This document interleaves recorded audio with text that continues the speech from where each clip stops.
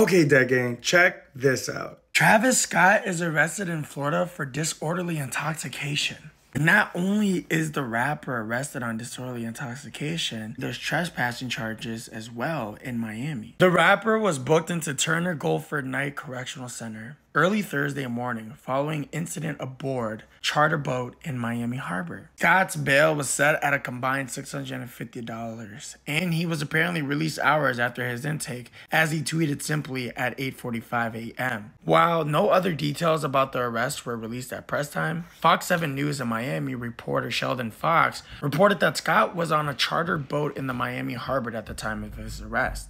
And Miami Beach police told Fox that Scott was drunk, causing a disturbance, and asked to leave multiple times. And when Scott refused, that's when he was arrested on the 2 charges. And as of right now, guys, this is all the new information that we have right now, for this is still pending because it literally just happened not too long ago today. Does it make sense that a person like Travis Scott would normally do something like this? Or do you think that this is unexpected for someone like him?